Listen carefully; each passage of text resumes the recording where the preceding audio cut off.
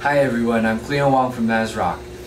Earlier, ASRock has already released the DDR4 OC function, which allows users to overclock their DDR4 memory modules on their Z170 chipset motherboards. But some users are asking, what about H170, B150, or H110 chipset motherboards? And ASRock has an answer for that.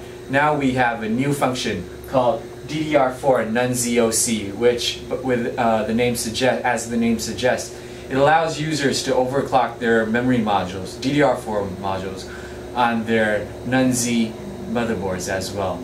So here we have ASRock's B150M Combo-G motherboard, and we have a few pairs of Samsung DDR4 memory DIMMs, and we're going to show you how to overclock these memory modules on this B150 board.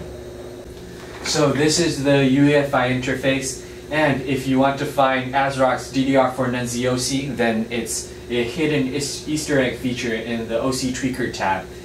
Now this option will only appear when you install selected memory modules, such as the Samsung memory modules or Kingston memory modules like we've installed here. So the DDR4 non-ZOC option, and the default is set to comfort, which does nothing at all. If you want to overclock it, then you want to click on it and change it to Sport Plus. And then go to exit, save changes and exit. Yes. And upon your next boot up, then you'll see that the logo has changed into the OC. It has been highlighted, and then you know that your DDR4 memories are overclocked.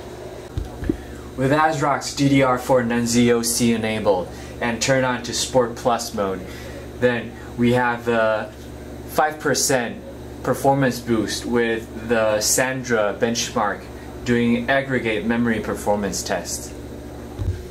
If you want to overclock your non-Z motherboards, then be sure to follow ASRock's website for the latest BIOS downloads for our B150 chipset motherboards or H110 and H170. See you next time.